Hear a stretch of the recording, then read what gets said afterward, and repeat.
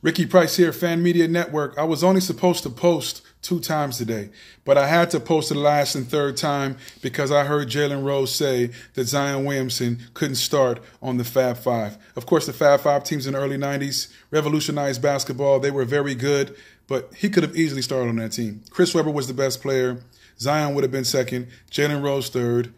Juwan Howard fourth.